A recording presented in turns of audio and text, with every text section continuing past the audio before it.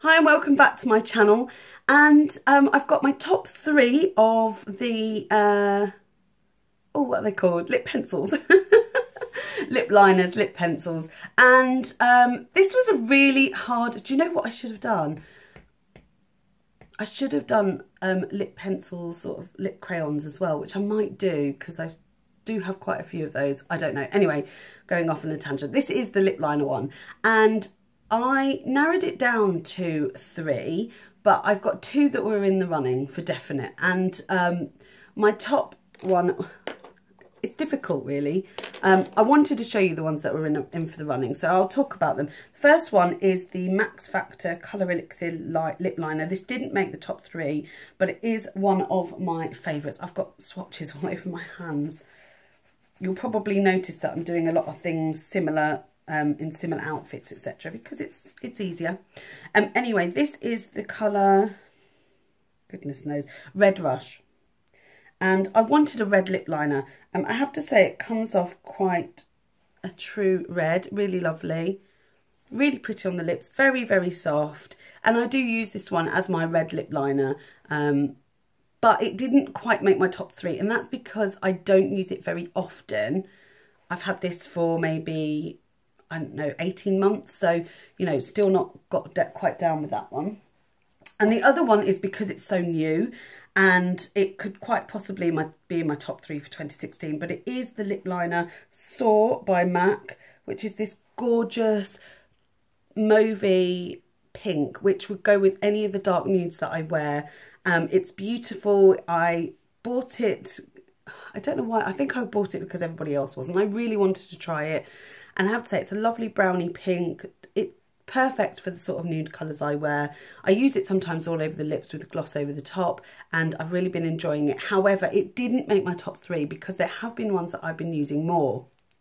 So what were they, and where do they position? My number 3 is an Essence one, and it is the Essence Lip Liner in Soft Berry. Now, I've got a feeling that this is going to be a dupe. Oh my God, it is. Practically the same colour as Soar. This is Soft Berry. The Essence lip liners are so creamy, so soft. This is a pencil one, not a retractable one. I saw somewhere that somebody wasn't that impressed with them, but I find them to be the creamiest ones out of all of my sort of budget ones, sort of the budget brands. And I really, really love it. That is a lovely stony mauvey colour. It's a bit cooler than Soar. Excuse my nails. It's a bit, how can I show you them? It's a bit cooler than Soar, but it's very, very close. And I use that again all over the lips. And this cost me £1, whereas Soar cost me a lot more. So I think if I'm going to repurchase one, it would probably be this one in the future, knowing that they're very similar. They are so similar. Number 2 is, is one that I was using quite a lot. I was trying to use up, but actually I just fell in love with it, and it's the Ace of Diamond lip pencil in 34, and I can't remember, but it's something like fuchsia, fun fuchsia or something.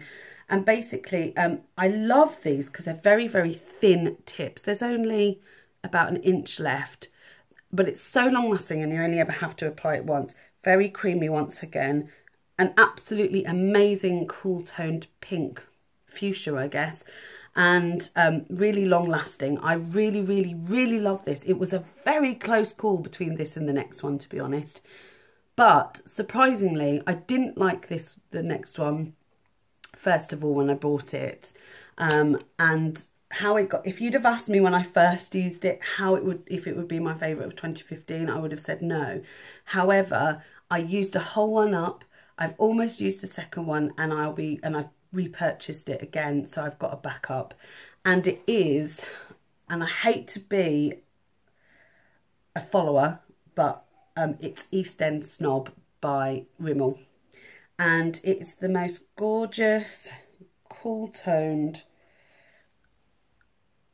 pinky nude. It's this, the reason I didn't like it when I first got it was every time I used it, it kept breaking on me. And I was just like, well, how are people saying it's so creamy? It just crumbles. But I think it just needed a little bit of wear in that first few times. This one didn't actually, so it might have just been that one. And it just is stunning. It works with all of my nude lipsticks. It works with a lot of my glosses. I wear it so often.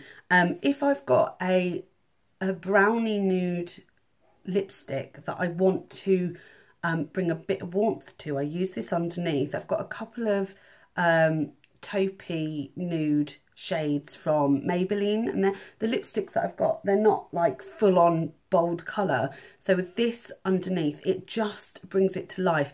This is an exaggerate lip liner, and what this does for my lips is it just makes them look so full. It really does. And I don't know if it's just, I wasn't jumping on the bandwagon. I hadn't actually realised that this was something that everybody liked. I picked this up for my own accord before I really got into YouTube as much as I have now. So, you know, I didn't just jump on the bandwagon, but I feel like me saying this is in my top, this is my favourite of 2015. I feel like that people might be thinking I'm jumping on the bandwagon, but I'm not. I just really do love this. And if you haven't got this in your collection, I do implore you to go and give it a go, especially because they're not that expensive. I love it. I love it. Anyway, let me know what you think. Let me know what you think of my top 3 lip liners, which ones you would have in your top 3. If you've got any that you know I have and I haven't mentioned, then let me know.